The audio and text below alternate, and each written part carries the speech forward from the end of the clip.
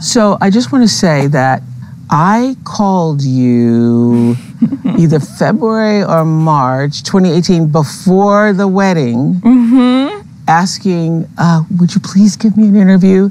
And you said, I'm sorry, it's not the right time.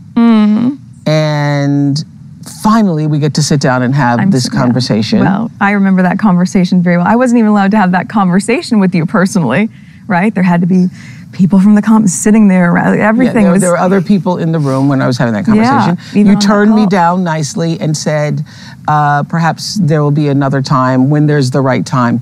What is right about this time?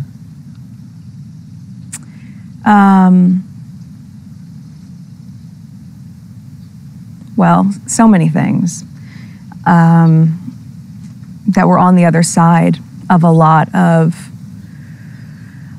life experience that's happened, and also that we have the ability to make our own choices in a way that I couldn't have said yes to you then. That wasn't my choice to make. So as an adult who lived a really independent life, to then go into this construct that is